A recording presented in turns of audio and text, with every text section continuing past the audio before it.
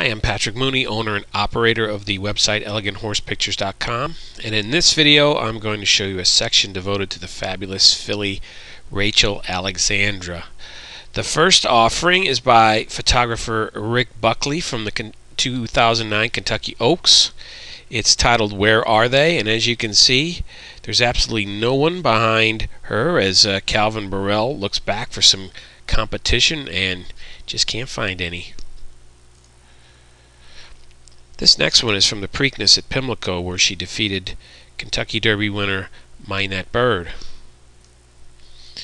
Here's one from the Haskell Invitational at Monmouth in New Jersey, where she soundly defeated the Belmont and eventual Travers winner Summer Bird. Here's one where she's simply relaxing in the backstretch. And here's a funny one with her tongue hanging out. By the way, this copyright watermark will not be on the actual print that you purchase. And here is one by artist and former jockey Tom Chapman. Tom used to ride the Northern California circuit.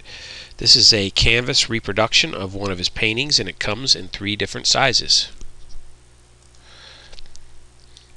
We offer 16 hours of customer service a day, 7 days a week from 8 a.m. until midnight, and yes, that includes Saturdays, Sundays, and holidays. And while you can order by phone, you can also order online. Simply choose your selection from the drop-down menu. Also, be sure to scroll down all the way down, as there's a lot of useful information for you there.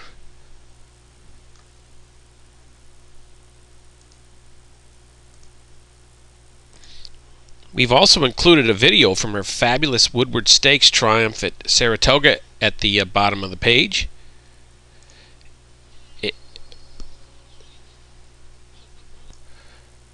We have hundreds of horse racing art prints from several different artists and photographers. Most likely this is the largest collection of horse racing art on the internet.